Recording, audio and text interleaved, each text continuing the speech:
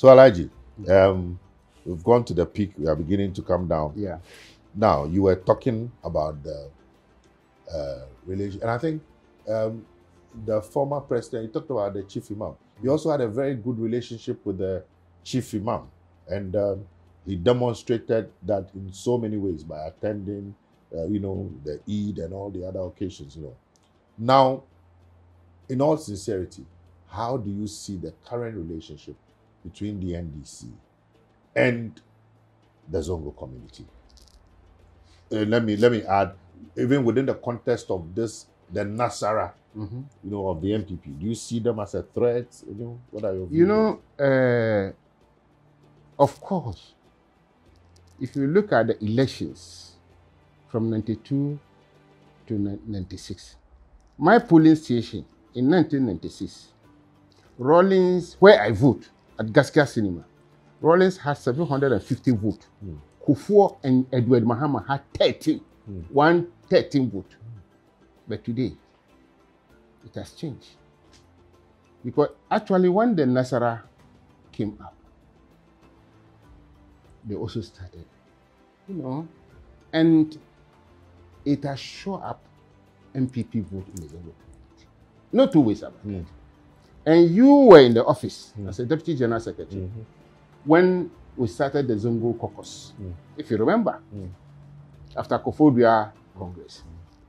And it took the party almost, about 5-6 years before they realized that, look, we also have to do something to recognize it. Even though there was no recognition, we were working, going into the communities.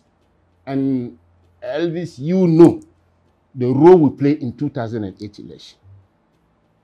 Going into the community, from house to house, community to community. I remember those, I'll be calling you, Moving at night and all that. You understand? Anyway, there'll be a right time to tell those stories. You see, and we're able to do it.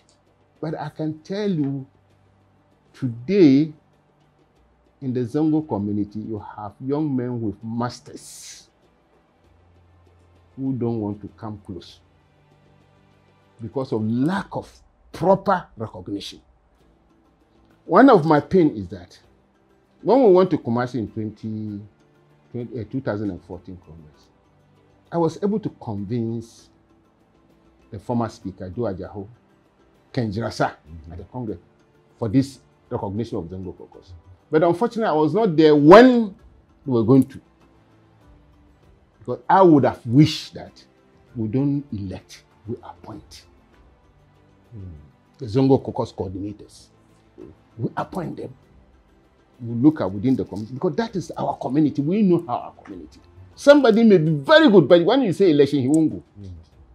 Probably doesn't have the resources. You see, or doesn't have the ability to campaign, but it's very influential. He has the legs. He can make a huge impact. You see, I get it. You see, so now I think the party have to really look at all these things, because when you say Zongo, it's a special constituency where you should know people who understand the language, not just anybody who speaks Hausa. Understand the people, the language, the culture, dynamics, you see, and the nuances. The nuances, So, yeah. Very interesting. So, we're going into the 2024 elections. It is an election that we must win. The NDC must win. President Mahama must win and become president again. We must win the parliamentary seats. And we cannot win without massively winning in the Zongo communities. If you look at the trend, anytime we do very well, we win massively in the Zongos, we win the elections. Anytime our votes go down in the Zongo communities, we lose. So, Alhaji, what should the NDC do, one, differently in the Zongo communities and generally across the country? Yeah, when we look at the party today, I think the current national executives should consult more with people who knew the party better. And they will tell them that NDC has a culture of respect to the elderly. And we know how to knock at the doors. It's not only speaking on, going on the TV or radio. No. That one-on-one contact, very, very important. I remember when we started, Elvis, we walk. It was this late Mr. Segweji who once called me in his office at Ring Road here and gave me a bicycle. Bicycle. Okay. Alhaji, it's okay. I know. I understand. I've been in the office with you. We worked with nothing. And, that's the essence of what we're doing, to let people know that we started from somewhere and people have sacrificed and toiled for this party. And you cannot build without a foundation. So it's important that we recognize those who build the foundation, give them the due honor, and then we will also be honored and the blessings of God will be upon us, because 2024 is a must win. And everybody has to get on board. And Alhaji, I'm telling you, I am going to pull you along. All of you that I know, that I work with, I don't need position. I don't need permission from anybody. I'm going to pull everybody along. We must all go back there to the grounds and ensure that we deliver a resounding victory. So, yeah, Elvis, yes.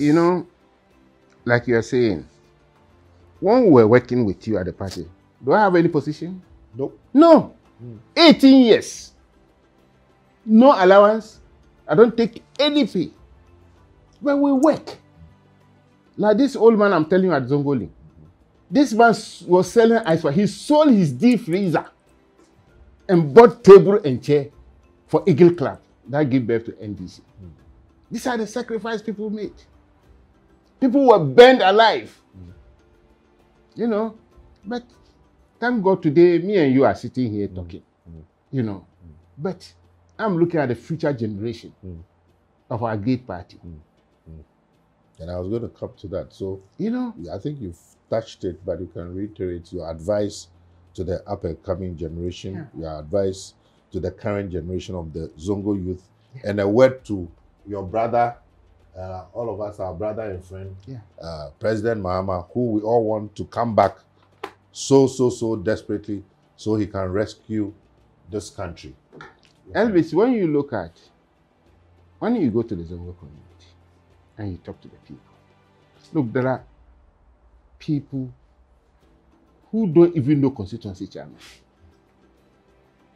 I remember in 1992, a woman in my house mashed kinky, this fancy kinky, and carried it on her head to Accra Sports Stadium. That's her contribution to NDC. Mashed kinky and put some ice block around it and carry it to Accra Sports, the final rally in Greater Accra. That's Alhaji. This is my contribution. This is what I can do. You understand? And these people, they are still there. Some of them are there. You need to just go and say, Kwalafia, Mma. Baba Kwalafia.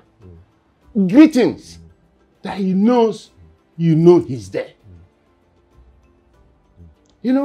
These are some of the things that will win you respect and vote without even spending one cedi. The last time I met His Excellency former President, Collins, John, he told me sometimes, Alhaji, all of you are needed. When we went to Asin North, if you have let it with the executive alone, we would have won election, but not as we get it. So this is what he told me. The day we met, he said this to me. Because he know I have worked with him when he was a parliamentary candidate in 1996. I have done that. And he knows what I could do. In that year, I was able to get somebody who printed posters for all the 43 parliamentary candidates in the northern region, then the 3 northern region. And some Zongos like Pru, Atibobo Amantin, Asawasi, Isayawasu, Ablikma Centra, free. And the guy was even happy he's doing that for NDC. Without taking one cedi. And there are people like that. So your final word too. My final word is that I want to repeat again, the current National Executive Committee members, when you guys are there, you work with everybody, irrespective of whether the person had a position or not. You know, they should adopt that system. They should try to carry everybody along. Don't say, oh, I'm elected. You know, so sometimes when we were there, you go to a place in a constituency, even though you're a national officer, then you see somebody, an elder with the community, you step back for him. Yeah, I remember during campaigns, Yes. when I was a campaign coordinator in 2012, I hardly sat down. Yes. Because I came from Accra with the president. Yeah. I don't need to sit on the days. No. So constituency executives, you know, elders, Yes. they will sit to the You know, former president. sometimes, those Little little things. things, I Yeah. tell you, will win you a vote that you don't imagine. You know, don't go throwing your weight, I'm this, I'm that. No. When you go steady the ground, look at the people. You look, let them. There's a saying in Hausa. Say it in Hausa. Yeah, that duka ma wada. Wada is the, what do you call them? Dwarfs. Okay. He has a gold ornament. You don't have. When you kneel down, he gave you something, you get up. Have you lost something? That's all. No. So in literature, there's a book by Oliver Goldsmith called She Stoops to Conquer. The philosophy is that we are the ones who are looking for their vote and their power. We need to humble ourselves. We need to come down to their level. After all, our party is a grassroots party. Yeah. So the high-mindedness must minimize. And but to be fair also, I think what I saw in Asin North also gives me a lot of hope. Yeah. Because in Asin North, I saw that spirit that we had, you know, in those days. Everybody coming together, everybody putting in their best effort. And I think that we must sustain that spirit and replicate it across the country. Went to Asankerwa with Professor Nose in the early 2000, the by-election. There's a guest as one entering the town. That's what Prof was. And the then NPP regional chairman came and paid double. We were there when they walked Professor Nose out of the place. I've forgotten I was there. Yeah. Then I remember when you were the deputy minister for local government, they were going to inaugurate the assemblies, and you asked me to go to that town. If you remember, you gave me a vehicle and a letter. When I went up to the DC and I looked at that place, and he said, yes, Alhaji, we'll have to pay him back. We don't do business with him anymore. You understand? I remember I slept in the Sankerwa market for 3 nights. The market, when we go round, myself and the late General Secretary, Jesha Aye, I'll just put 2 tables together, you know, lie on it in early morning, because we have only 1 room, which was being occupied by the then woman organizer, Francis CM. So when they finish, then we also use the room to embark, and then, you know, at least. So that is my message to an up-and-coming generation. Thank you. And I tell you, it will happen. Thank you, Alhaji. Yeah. I'm so glad. Right. Thank you very much for giving me this opportunity. I've been revived. Yeah. And to our viewers, Alhaji is a pillar, and off camera, he has assured me that he's ready and willing to hit the road. And I've taken it upon myself. I've given myself quote. I'm mobilizing all the old folks who will hit the ground. Whether there's invitation or not, whether there's program or not, we are going to go to the ground, join the executives, and ensure that we deliver victory for the NDC come 2024. And President John Dramani.